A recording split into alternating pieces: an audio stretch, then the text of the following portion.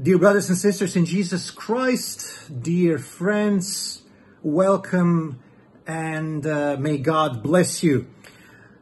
Who would have thought that after a long period of normal worship services, we would be again in a lockdown.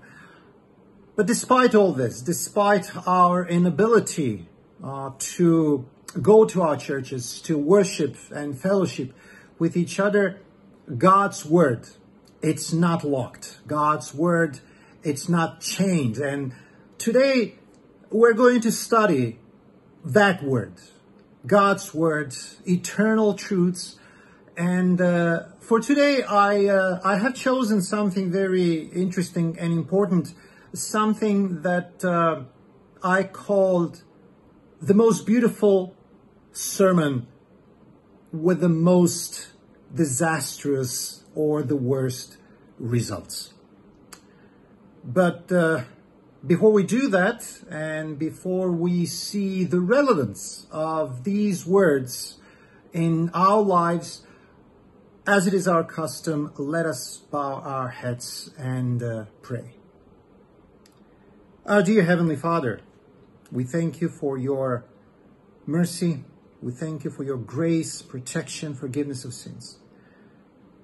Even though we cannot be in our churches, even though we are in a lockdown and cannot move freely and the way we would like to, still we can always come confidently before your throne,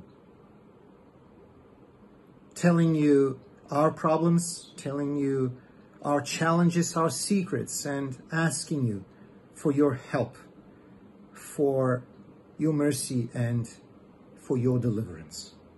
Be with us today as we are about to study your word. Help us to understand it, and please help us to apply these eternal truths in our lives.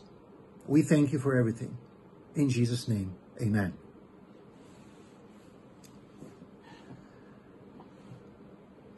There is one Jesus' miracle that was so powerful, that was probably his most extraordinary, his biggest, his greatest miracle, because that's the only miracle that it's mentioned in all four Gospels. And that miracle is when Jesus Christ fed 5,000 people with 5 loaves of bread and 2 fish. The year when it happened was around 30. And immediately after that, the magnitude, the power of that miracle was so big, enormous, that people were just speechless. And people were following Jesus.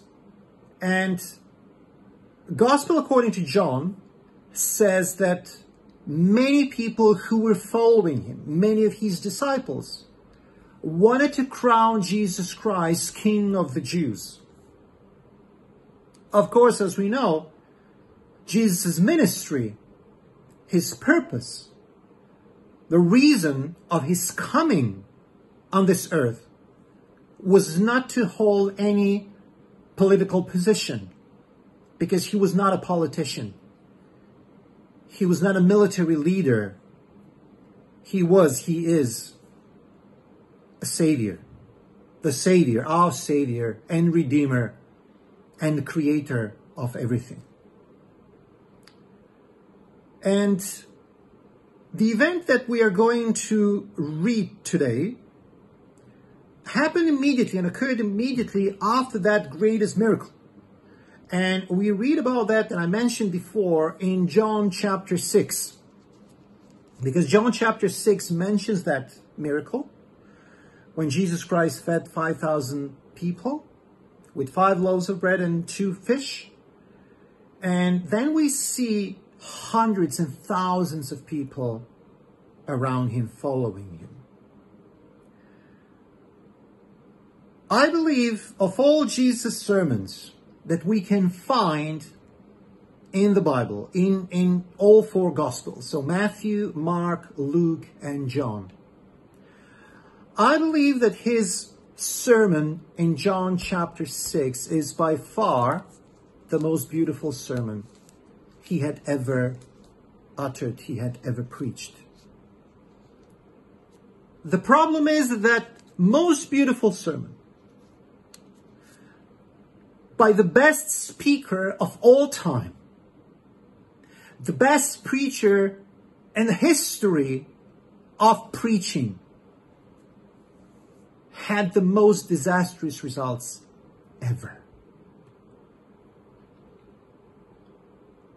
And what we are also going to see through his sermon, we will notice 4 stages of people leaving God. Because when people decide to leave God, it rarely happens overnight.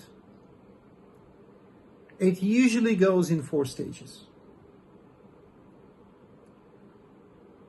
So in John chapter 6, we see that Jesus Christ performed that biggest, by far the greatest miracle. Everybody was stunned, flabbergasted, astonished.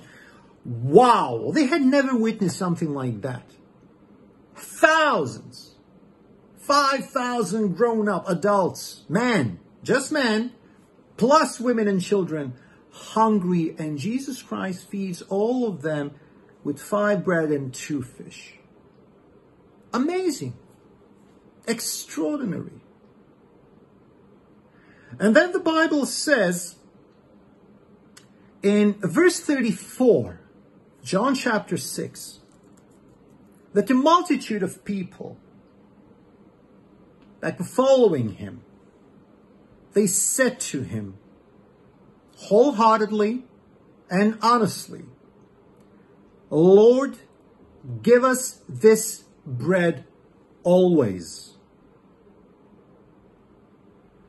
Because those words came as a reaction to his miracle, but also to his words in verses 32 and 33, where he said, most assuredly I say to you, Moses did not give you the bread from heaven, but my Father gives you the true bread from heaven. For the bread of God is he who comes down from heaven and gives life to the world. I find these words very powerful. And I guess everybody else found these words very powerful, because their reaction, their response to that was 100% positive. Verse 34, we read again in John chapter 6, Lord, give us this bread always. They want to experience that. They want to have that. And when we look back, maybe even now in our lives, but I remember when I was younger and I was a medical student, and I started reading the Bible. I accepted Jesus Christ, and coming to church and reading the Bible, those moments were the most sacred, the most beautiful moments in my life. Even though it was war in Croatia back then, I'm talking about the year 1991. Even though there was a lot of uncertainty, we didn't know what tomorrow will bring.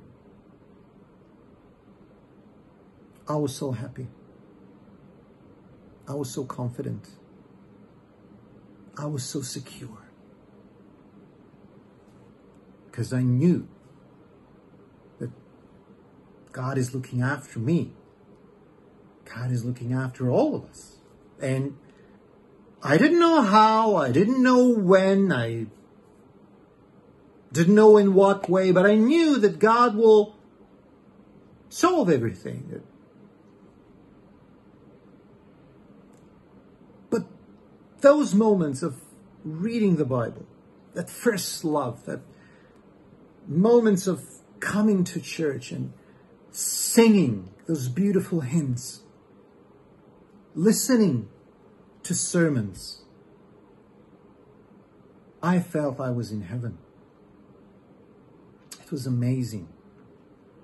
It was extraordinary.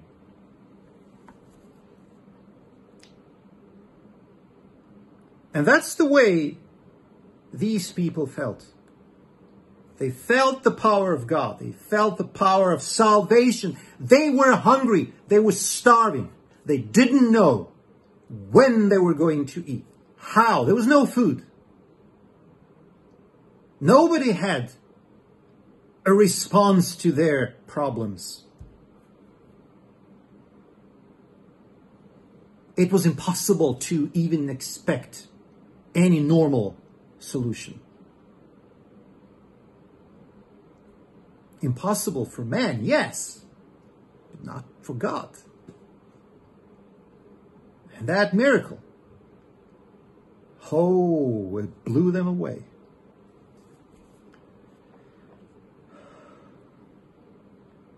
And they want to experience that. They want to eat that bread always. And they know that Jesus Christ is talking about spiritual bread. They know, they are aware. As a result of their response, Jesus Christ delivers, as I said before, at least according to me, his most beautiful sermon.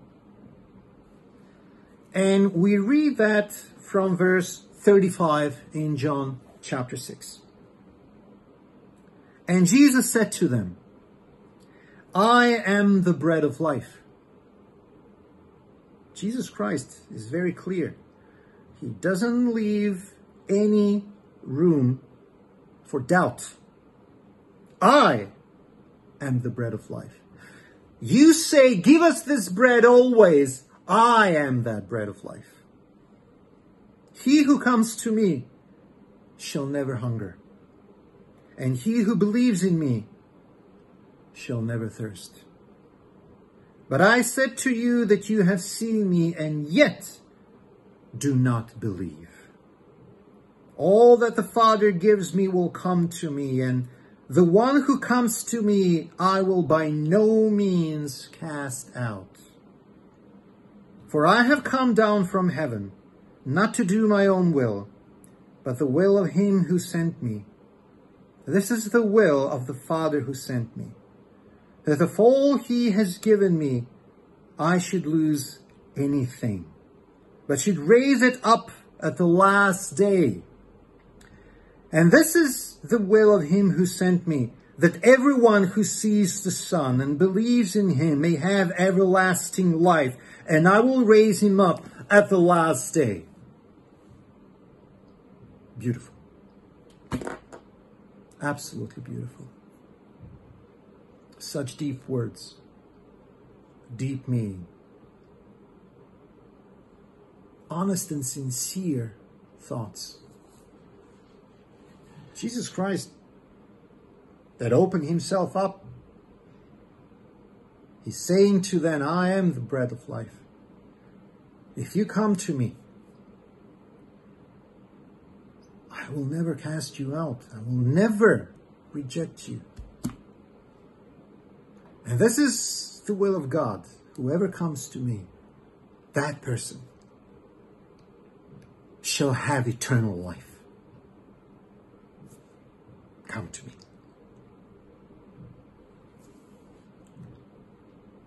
Such a beautiful sermon. Such beautiful words.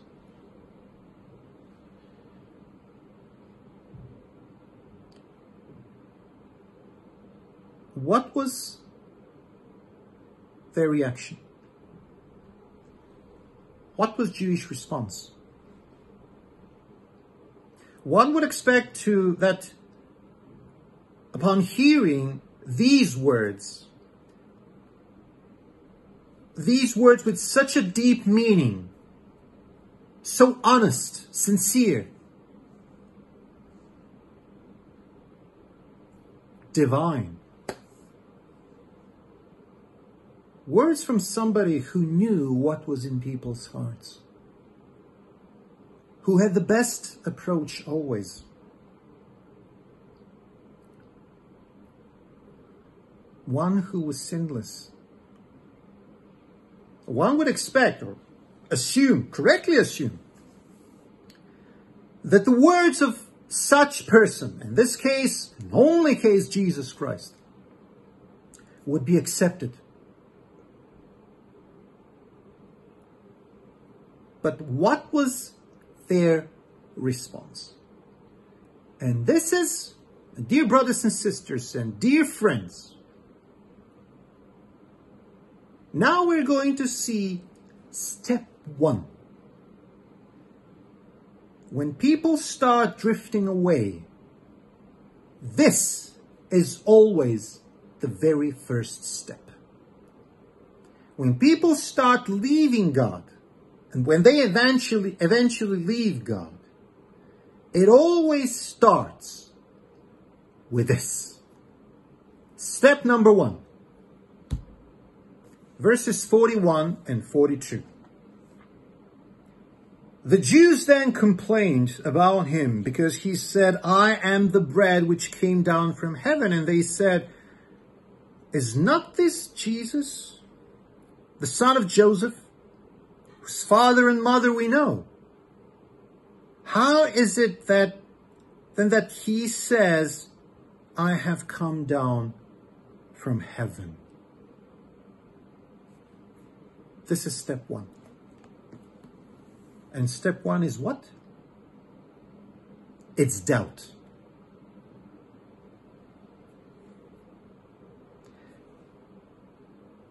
When an individual leaves God,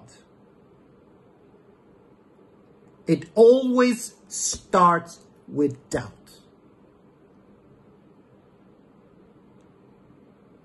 When you're in a church and somewhere and you have friends and, they're so friends and allies and they're so attached to you. They so love you. They so respect you. They so support you. And whatever you do, whatever you say, it's good. And then comes the time or a moment when it's like you see there is a change. And that change, it's in their attitude. You see their eyes, their demeanor has changed. They started to doubt. Is this really true? Are you really what you say you are? I mean, is that really the case, what you are saying? It's always like that. Always, everywhere. And your workplace, family. First sin in heaven that originated and started in Lucifer. It started as a doubt. Because Lucifer, who eventually became Satan, did not commit adultery, which is a sin number 1 in most Christian churches.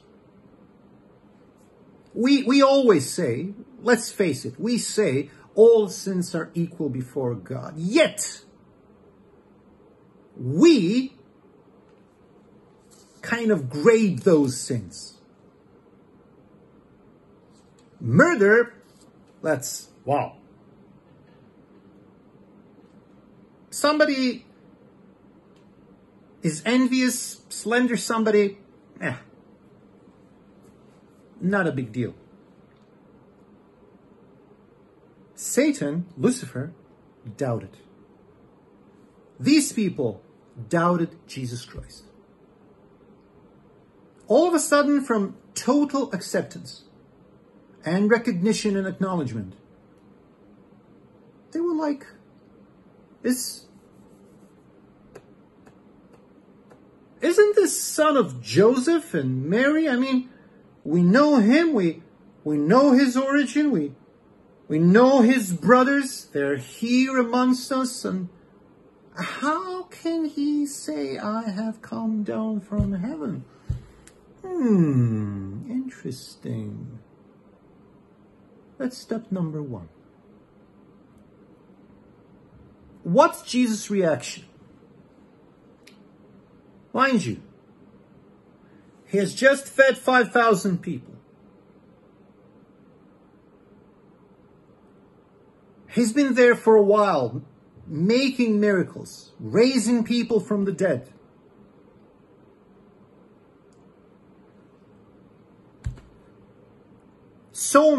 He has so many disciples. And now, his own disciples started to doubt and question. They started to question some things they had never questioned before.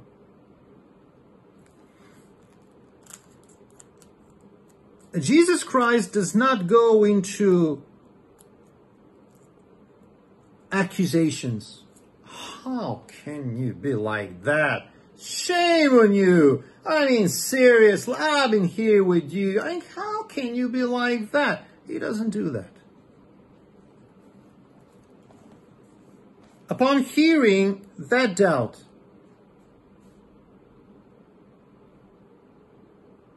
he goes even deeper in explaining who he is,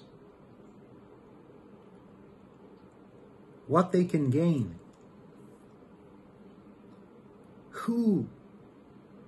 what's his true origin. Let's read from verse 43 in chapter 6, John. Jesus therefore answered and said to them, do not murmur among yourselves. No one can come to me unless the Father who sent me draws him. And I will raise him up at the last day. It is written in the prophets, and they shall all be taught by God. Therefore everyone who has heard and learned from the Father comes to me. Not that anyone has seen the Father except he who is from God. He has seen the Father. Most assuredly I say to you, he who believes in me has everlasting life. I am the bread of life. Your fathers ate the manna in the wilderness and are dead. This is the bread which comes down from heaven, that one may eat of it and not die. I am the living bread which came down from heaven. If anyone eats of this bread, he will live forever. And the bread that I shall give is my flesh, which I shall give for the life of the world. Wow. So deep words.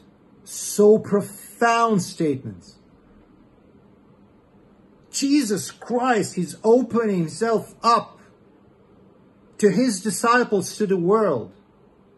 This is who I am. Look at me. Come to me. I am the bread of life. I am the living bread. If you eat of my flesh, you will live forever. Please come to me. To use the gambling poker term, he upped the ante. His sermon became much deeper. His statements more profound, more sincere.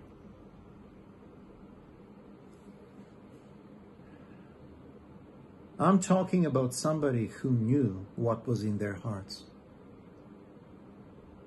I'm talking about the creator of the world.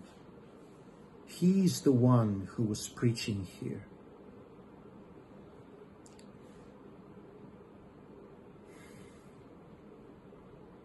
Amazing sermon. And again, I will say, of all sermons that Jesus Christ ever said, at least those that we know of, that are written in 4 Gospels, this one is my favorite. And what was Jewish reaction? The reaction of so many of his disciples.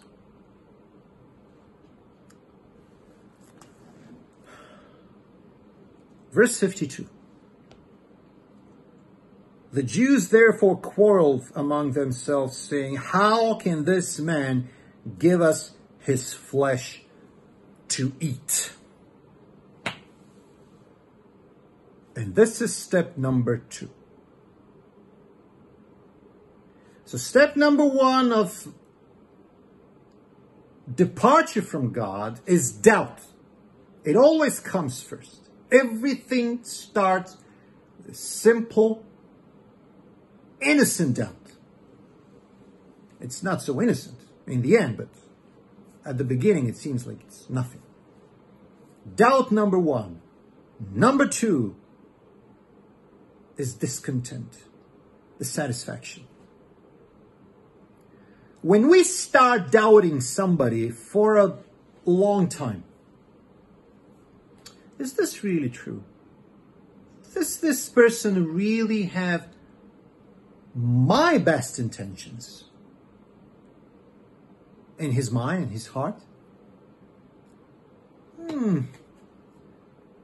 If we live in that state of doubt for a longer time, that doubt turns and grows into discontent, dissatisfaction, where we become unhappy with a person, with an institution, with leadership. This is not right. They don't want what's best for us. No, this is too much. We start arguing, we start gossiping, and that's what they started. The Bible says they started quarreling amongst each other. I mean, who is he? How can he say something like that? They chose, even though it's obvious, that when Jesus Christ says, if you don't eat my flesh, if you eat my flesh, you will have eternal life. It's obvious that it has a special meaning. It's not literal. But they deliberately took it in a literal way. How can we eat his body? We're not cannibals. That's what they think. At this stage, when discontent, dissatisfaction takes over from doubt, we tend to distort someone else's words. Before, when we were happy with that person, whatever they said, we acknowledged it. We accepted it.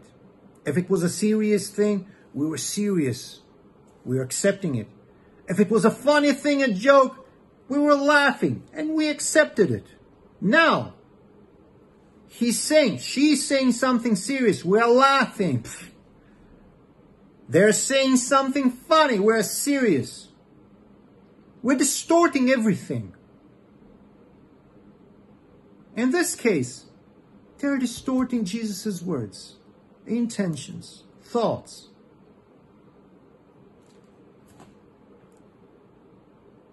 The best possible sermon, the most beautiful sermon of all time, distorted. Jesus Christ sees where this is going, where all this is heading. And he becomes even more serious, even more honest. He earnestly implores his disciples, please, don't leave. We read words from verse 53 onwards. Then Jesus said to them, most assuredly I say to you, unless you eat the flesh of the Son of Man and drink this blood, you have no life in you.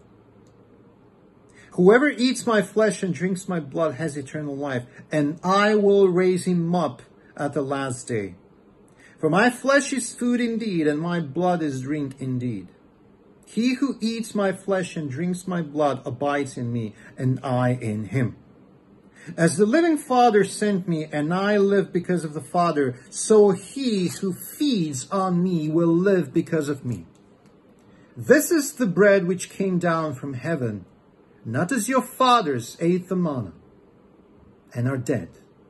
He who eats this bread will live forever. These things he said in the synagogue as he taught in Capernaum. And the synagogue in Capernaum was one of the largest in all of Israel. So he goes even deeper. He becomes even more sincere. He implores his people, please, come to me. Accept me. The most beautiful thoughts ever.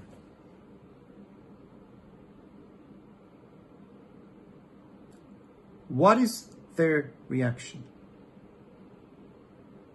And we read their reaction in verse 60 of John chapter 6. Step number 1, doubt. Step number 2, discontent, dissatisfaction. And then comes step number 3. Verse 60.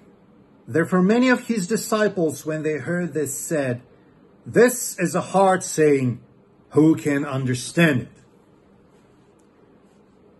And this is step number 3. Their hearts and minds are pretty much set at this stage. They cannot be moved anymore. They have made their decision. And this is the stage, the third step. It's rejection or rebellion, mutiny. Let's call it whatever we want. At this stage, it's impossible to please God. It's impossible to please anyone. We have made up our mind. We have come to a conclusion, whether it's right or wrong. And we cannot be moved. We cannot be swayed, no matter what. We're just moving forward or backward. And this is what they had done. It's rejection. It's rebellion. They decided, we're not going to listen to this anymore. Period. It's over. It's finished.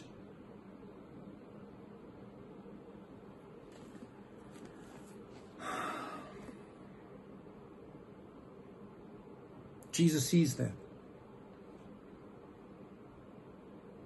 He knows it's finished.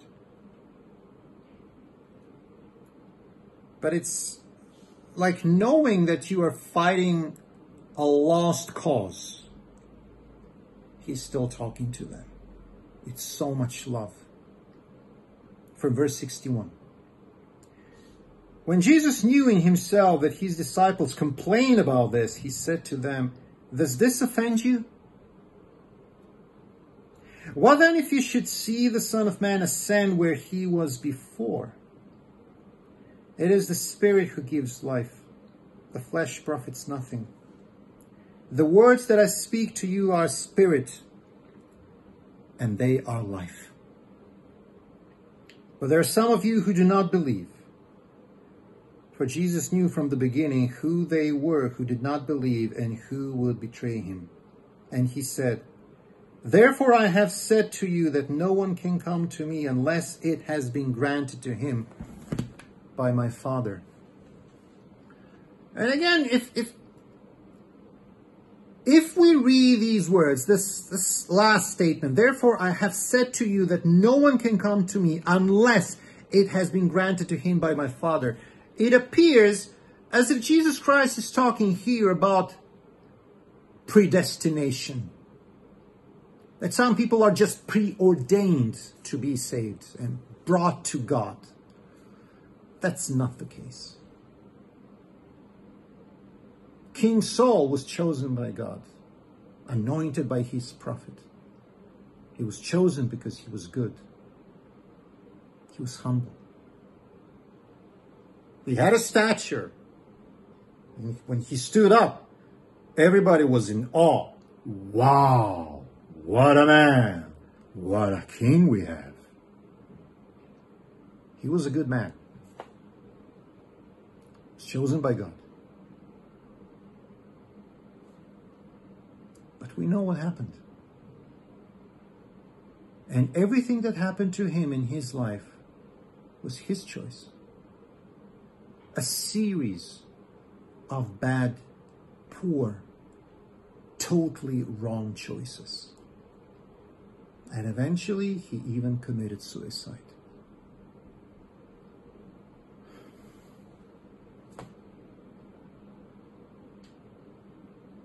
King Saul.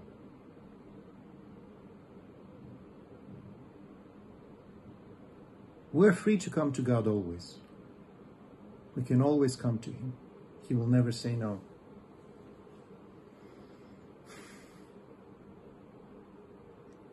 And he will do everything in his power to keep us with him. To remind us how good he is, how much he loves us. But he will never make us do the right thing if we don't want to do that right thing.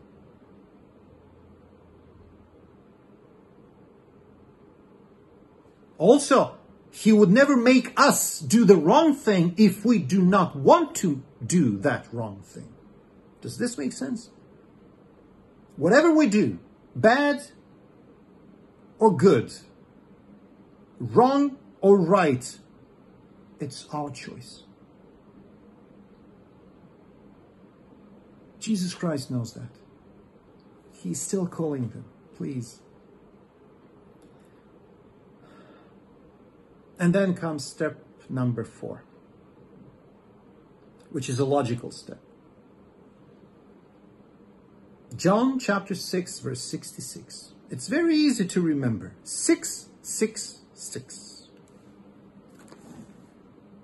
From that time, many of his disciples went back and walked with him no more. John 6, verse 66. Departure. Apostasy. That final step.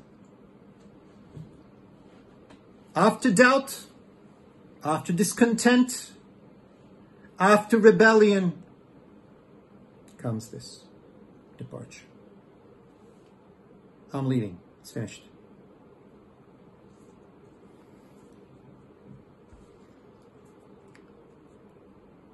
Nobody forced them to leave.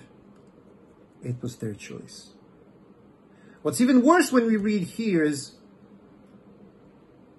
many of his disciples, John says, left him on that day. Mind you, there were hundreds of people there. Hundreds of his disciples who followed him wholeheartedly and happily.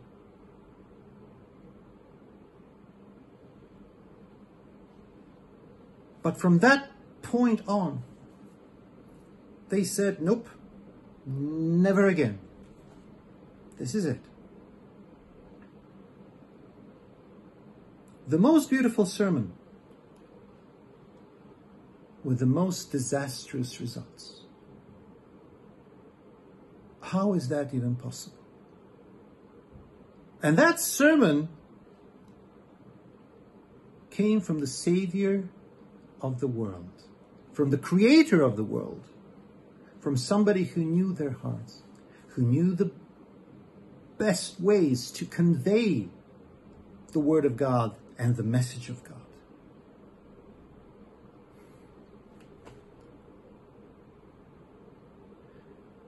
If Jesus Christ lived today and he was employed by a church organization, any church, any denomination, after this,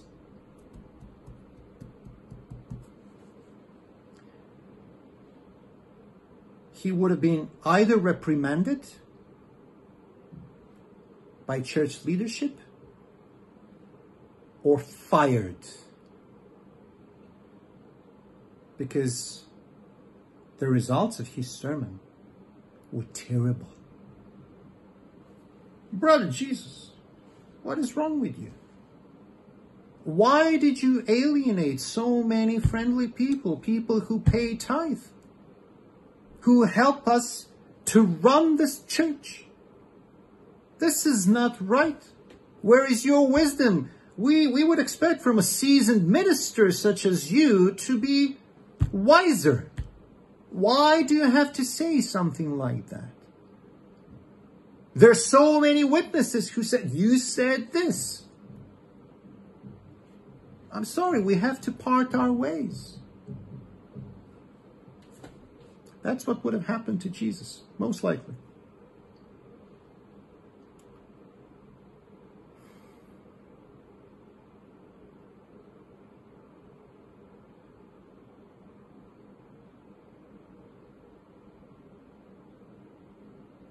Where are we now in this process? So this was Jesus Christ back then, his disciples back then. Where do we find ourselves? Are we on that first stage? Do we doubt?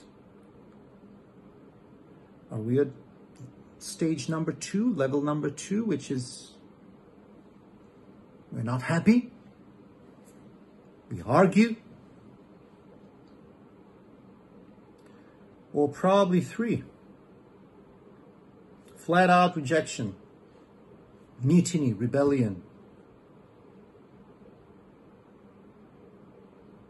It is possible to come back.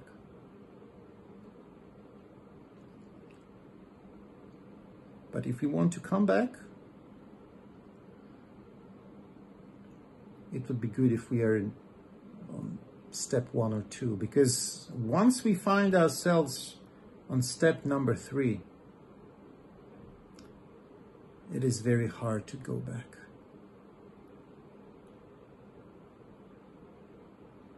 The most disastrous results, brothers and sisters. Every single time I read this story, this account, I'm shocked by the result. Deeply saddened. But even more so with Jesus' words. When he asked the 12, so hundreds of people left, disappeared. The Bible says many of his disciples were no longer his disciples after this. So all of a sudden, from a full space, full synagogue, there's just 12 sitting empty totally. And Jesus Christ turns to them. And we can hear sadness in his voice. Verse 67. Then Jesus said to the 12, do you also want to go away? And then Peter answers, and it was usually Peter. He was the oldest, but somehow his tongue was much faster than anyone else's. But Simon Peter answered him, Lord, to whom shall we go? You have the words of eternal life. Also, we have come to believe and know that you are the Christ, the Son of the living God. For me, this is the response of all responses that people can say, that all of us can say. Everything was great up until just recently. Everything seemed perfect. The movement of Jesus Christ was getting some steam. So many people following him, so many followers. He became number one. And all of a sudden, everybody's gone. Everything came crushing down. Sometimes we experience those same things or similar things in our lives. Everything is great at the beginning, everything seems fine, and then all of a sudden, we experience loss, problems. We feel attacked. And one loss, another loss, then another loss, then another loss. There is a series of losses. It's terrible. It is a terrible feeling. We start questioning everything. We were praying to God, praying for a miracle. But no, nothing is happening.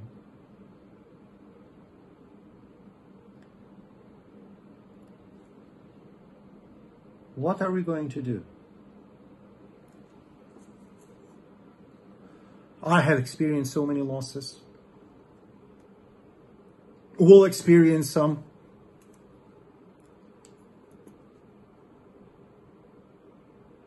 With everything, some people ask me, especially after my brother died, after such a long battle and, some other issues that happened,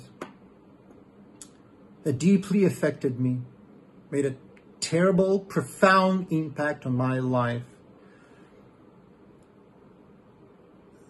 People asked, so many of them asked a very simple question, but it's a simple question, but it requires a very different answer. Did all that affect your relationship with God? My response to them is usually,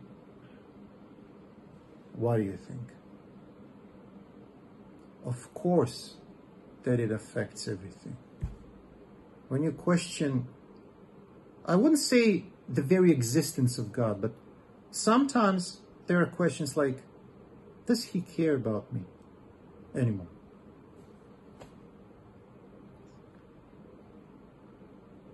Yet again, what Peter said, that's what keeps me here. Still keeps me hanging on. To whom shall we go? To whom will I go? Jesus Christ is the only one. God is the only one. What other option do I have? What other option do we have? All of us. God is the only option.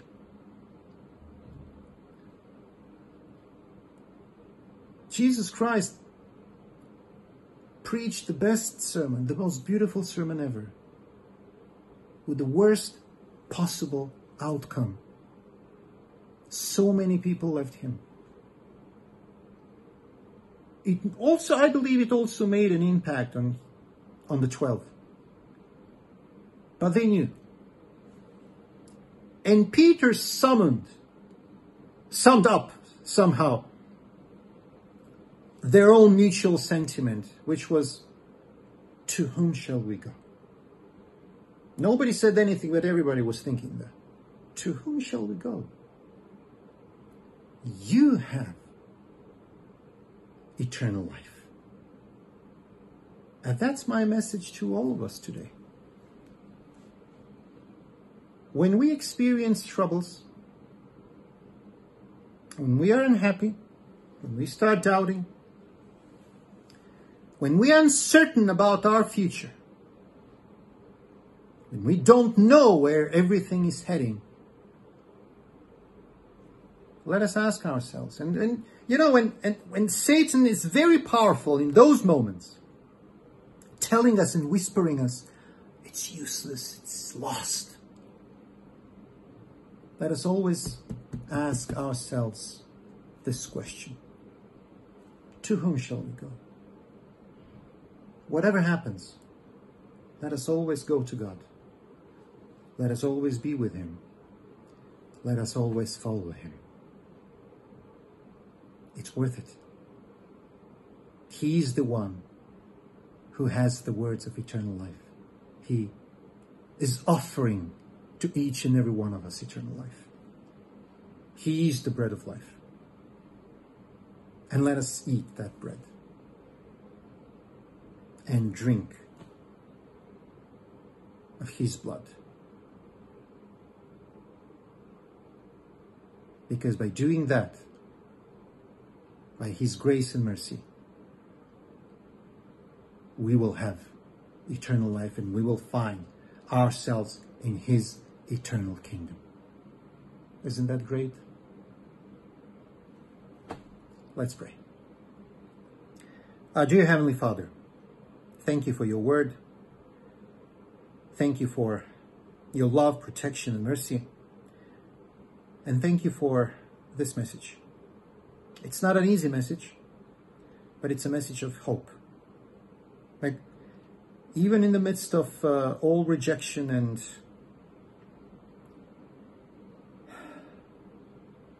loneliness, when we feel abandoned and alone and